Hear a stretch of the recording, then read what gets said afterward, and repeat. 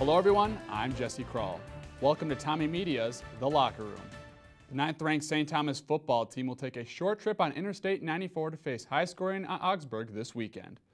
The Aggies are trying to rebound after a 59-42 loss to Gustavus last Saturday.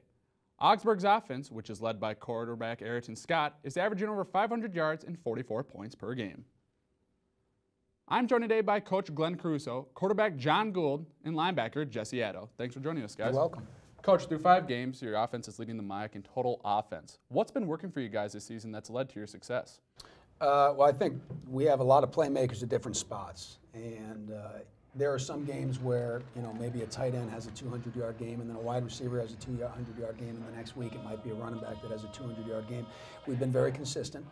We've been pretty well balanced, but each week someone's called on differently to, be the guy that we need to make plays. Sometimes we think we know who it is going into a game, and that happens, but sometimes you have to adjust, and the guy steps up. So it's been really fun to be able to see the guys who are very talented be so selfless and work together. John, you've had a couple big games this year, and you started a couple of games towards the end of last year, including that NCAA playoff game against Wartburg. How's your mentality different from going to a rotating starter to being the man under center every game? It's a lot different. I think I have a lot more confidence knowing that I can go in there every week and help the team win. And also, I think I just have more confidence. And then I know the guys around me trust me a lot, so it gives me a lot of confidence, I guess. Jesse, touching on quarterbacks, Ayrton Scott is second in the MIAC in passing and rushing. Knowing that, would you say he's more dangerous through the air or on the ground? Honestly, personally, I'd say he's more dangerous on the ground.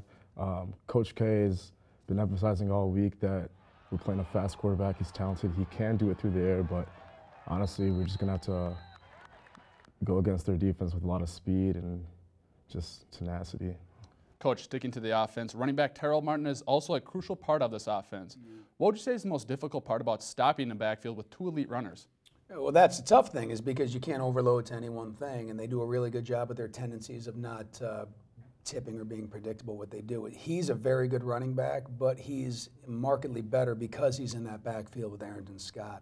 And, they can do a lot out of a couple very simple formations, and whoever has the ball is tough to defend. But when Ayrton has the ball, it's even tougher because, obviously, as Jesse was saying, he has a propensity to throw it. He's very good, and he's tremendous thinking on his feet. Very, very heads-up quarterback. And now it's time for this week's fan question. Jesse and John, senior Alex Fiddler wants to know, if you couldn't play the position you do now, what would you play? I think defense, D-back maybe, hit somebody for once. I think that'd be fun. I would probably pick a quarterback or running back. Definitely. Coach, what do you think about their opinions? Do you think they'd work out? I think Johnny could play defensive back. I'm glad he's not, nor will we let him. But I'll tell you what, by the end of the year, if Jesse keeps working as hard as he's on defense, we might put him in the backfield and see if he can run one, because the energy with which he plays is palpable. Thanks, guys. It's going to be an exciting weekend. No doubt. If you have a question, tweet it to @TommyMedia.